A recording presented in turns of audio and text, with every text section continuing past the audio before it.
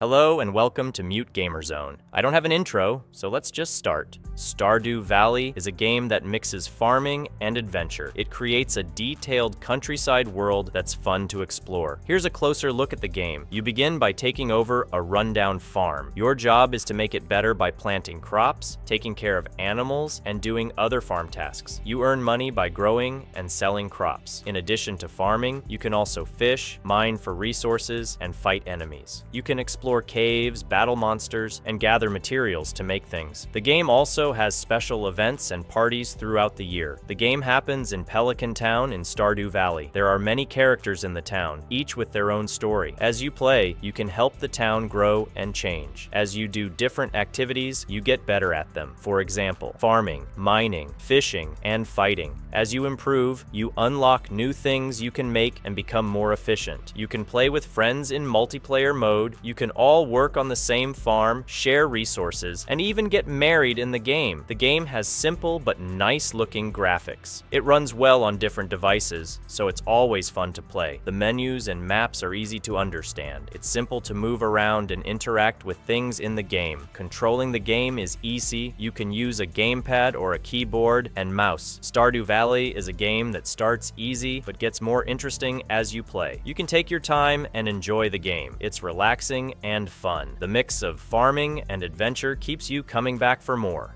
Lizards Must Die is a game where players go on adventures in a made-up world called Hyperborea. It's set in ancient Russia, and players have to protect the land from evil lizards and other scary creatures. In the game, players have big fights where they can choose different heroes to battle the lizards. Each hero has special powers and ways of fighting, so players can try different strategies. They use cool moves and fast attacks to fight. Sometimes they get extra power from a god named Perun. The game's story is based on old Slavic stories, and players protect special places like Baikalsk and Hyperborea. As players progress, their heroes become stronger by defeating enemies and completing tasks. While most of the game is for one player, there's also an option for multiplayer where players can team up with friends to tackle tough challenges. Players really enjoy Lizards Must Die, and it has received high ratings on platforms. It's especially popular among those who enjoy action-packed games and stories inspired by ancient legends.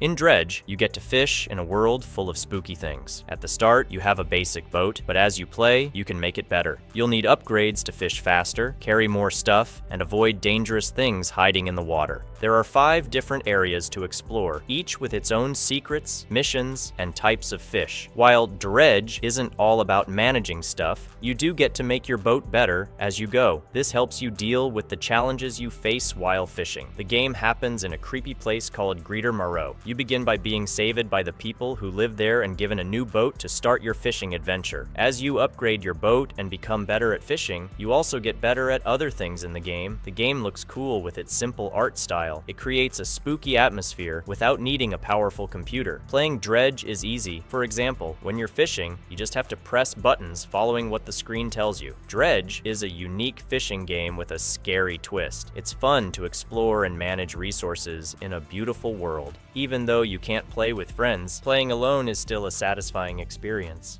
Next game is MUCK.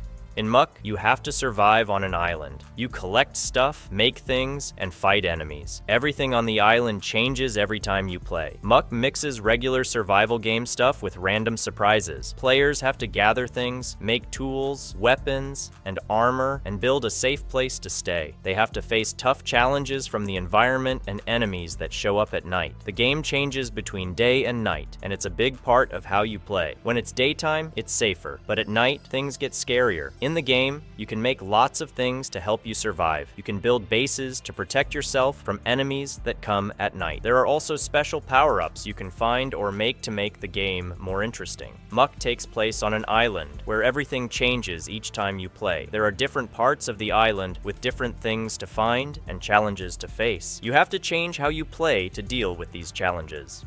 This online game is all about monkeys fighting, and it's really enjoyable. The main part of APEWAR is how you play, which is easy to understand, but has enough complexity to keep you interested for a long time. You create a team of monkeys and plan how to fight against other players. The game wants you to work together with your team, and when you do it well, it feels really good. The maps in APEWAR are smartly made. They have different places like jungles or open fields, so you need to change how you play.